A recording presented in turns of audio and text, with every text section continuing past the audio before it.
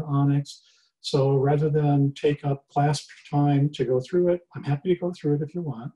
I just thought I'd make a video to chat with you a little bit about it. You'll find the interface is pretty similar to Onyx, and again, we'll revisit those issues that you can think about your data in standardized form, in deviation score form, or in the adjoint form.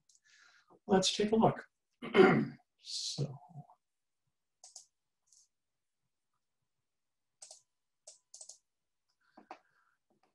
So we can bring up Amos. It'll be underneath the IBM software part. If you only see IBM statistics, that means you need to go to campus computing and get the Amos package. It comes licensed with it. It doesn't cost you anything additionally. And the thing we want to play with is the graphics interface, IBM SPSS 26 graphics. And you'll find that then launches. And similar to the Onyx system, we'll be reading in our data and drawing a diagram. I want to draw your attention over here to the layout of Amos. On the right-hand side, you'll see kind of a large whiteboard. That's where you're going to put your diagram. On the left-hand side are things that will help you draw the diagram, move things around, specify what kind of analysis you want to do, maybe make the diagram larger or smaller. And in the middle are the options that deal with whether you're looking at how you're specifying the model versus the output. We haven't drawn anything yet, so that's grayed out. Whether you're looking at only one group of people or maybe multiple groups, maybe males and females.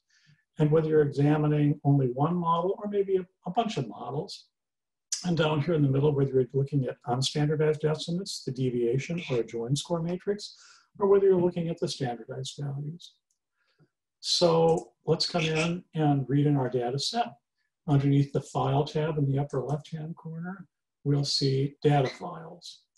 And you can select that and then select wherever it is your data are. We'll use exactly the same data as we had before and read that data in. Now, Amos will take in SPSS files, Excel files, comment limited, tab limited files, so it has a little bit more variety than Onyx has. It's always a good idea if you're looking at the data to type the view data just to make sure that these numbers have been read incorrectly. I kind of quickly zoom down to make sure that I've got as many observations as I think I ought to have, and that the data appear to read incorrectly. A little bit of navigation here. Sometimes you'll be doing analyses where you might want to have men and women, but they're in one file. That's what this grouping variable is for. So now that we've read our data in, we can type OK. And we can now come in and start, just as with Onyx, drawing in our variables and putting them in a diagram. So look over here on the left-hand side. And if you hover over these things, you'll see a brief little example of explanation of what each little atom is for. You'll see it lists the variables that are in the model, and the one we want is right next to it, lists the variables in the data set. And we can left click on that, and we'll see, ta-da, here are our 4 variables that we have. And if we wanted to do, just for interest's sake, a model that looks at variables 1, 2, and 3, we can click and left drag those over to our diagram. And you'll notice that it's not going to be like Onyx. I can't right click and draw an arrow here. I need to come over here to the left-hand side and click on that single-headed arrow that says Draw Paths. So selecting that box and making it shaded, I can start at Whisk 1 and right-click, and drag on over to that by left-clicking. I can do the same for Whisk 2. Similarly, if I want to put a covariance in the data set, I select this double-headed arrow. And I will then click from here to here, and that will draw the diagram for me. I can make this a little bit bigger, and that's probably a good idea. I can move this over a little bit by writing the bar over here. Now I have You'll notice that I don't have slings, double-headed arrows, on the predictor variables.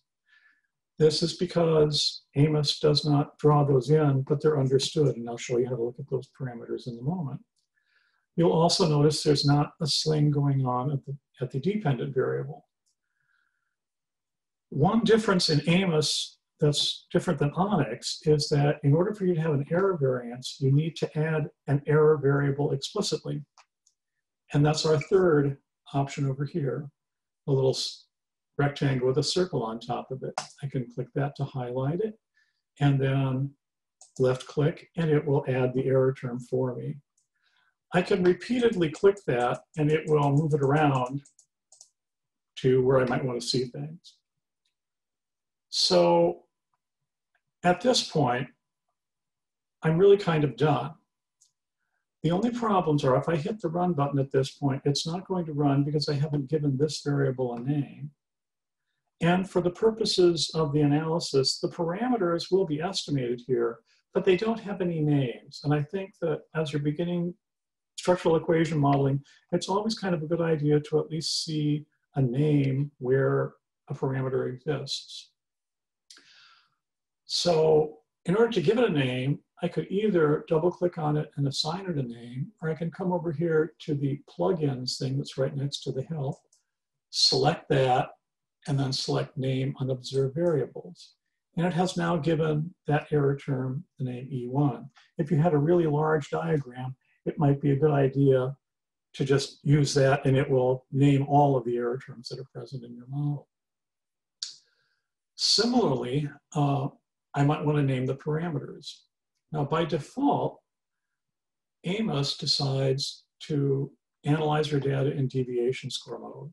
So if you want to have the mean in the model, you're going to have to explicitly say so. And down here, you'll see an abacus, and next to it, an abacus with six little colors on it. Left click on that, and you'll see the Analysis Properties tab. And underneath the Estimation tab, you want to check the Estimate Means and Intercepts. The other thing that Amos does is, unless you tell it explicitly, it's not going to give you standardized estimates.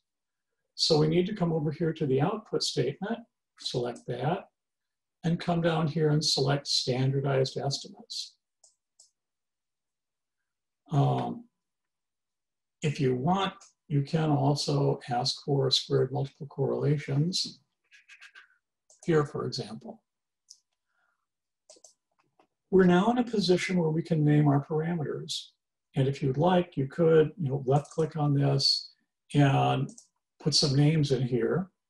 Alternatively, if you're lazy, you can come up to the plugin section and say name parameters. And you'll see some options for a prefix. So C's would be a covariance, W's might be a regression weight. Why don't we use the word B for that? V is for variance, M is for any means, I is for any intercepts.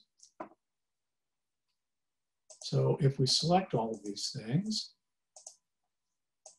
this is what we'll see. This diagram is a little ugly. Well, this is kind of one of the features that people really like to see. I can select everything in my diagram, and there's this little thing called a magic wand over here, and that will touch things up and make things look a little better. I select the magic wand and right click, and that adjusts things. That's a little nice. I'm now in a position to run my model. So I'm going to save this file.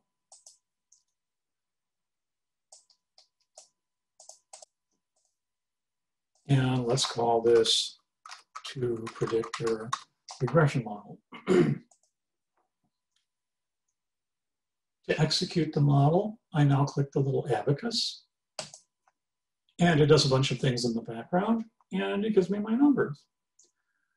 You'll notice here, it's giving me, instead of a triangle that points at everything, means are listed as the first number next to the box, and the variances are the second number.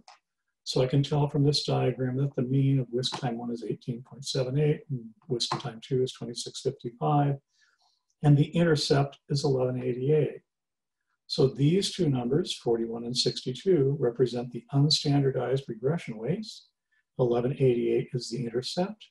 The error variance, that is the variance of the residual scores, is 14.18, and the covariance is 37.44.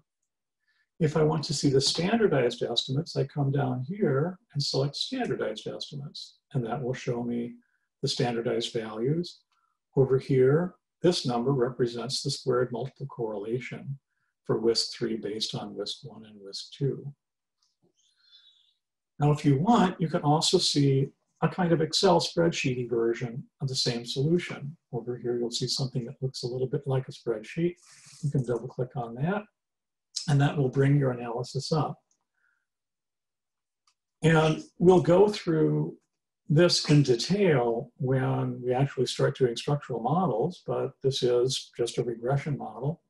It will show me when I ran it, what the title of it is, how many people I have in my sample size, how many endogenous variables I have, how many exogenous variables, how many unobserved variables I have in the data,